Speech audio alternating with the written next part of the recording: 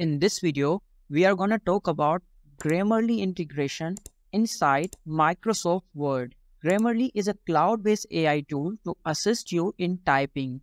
It reviews spelling mistakes, grammar, punctuation, clarity, engagement, and delivery mistakes in English text. The first step is to install the Grammarly in our PC. Open the browser and search grammarly.com. Click on Sign up with Google to sign up with your Gmail account. After sign up, click on Get Grammarly for Windows. Now, let's open it and install it in our PC. Now, let's open Microsoft Word. There are two paragraphs in Microsoft Word having some grammatical mistakes. Here you can see the icon. This icon is from Grammarly and it is showing us that there are 3 mistakes in these paragraphs. Now here you can see the list of all mistakes. Let's click one of them.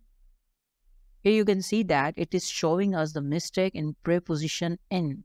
There should be the preposition into in place of in. Now we have 2 options. Either we want to dismiss the suggestion of the Grammarly or we want to accept the suggestion. Let's accept the suggestion. Now, here you can see that all the 3 issues have been addressed. We can also use built-in grammar checker of Microsoft Word for little grammatical mistakes. For example, here is a mistake in word language. Let's see that what is the mistake in it.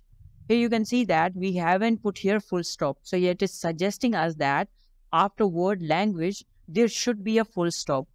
Let's click here.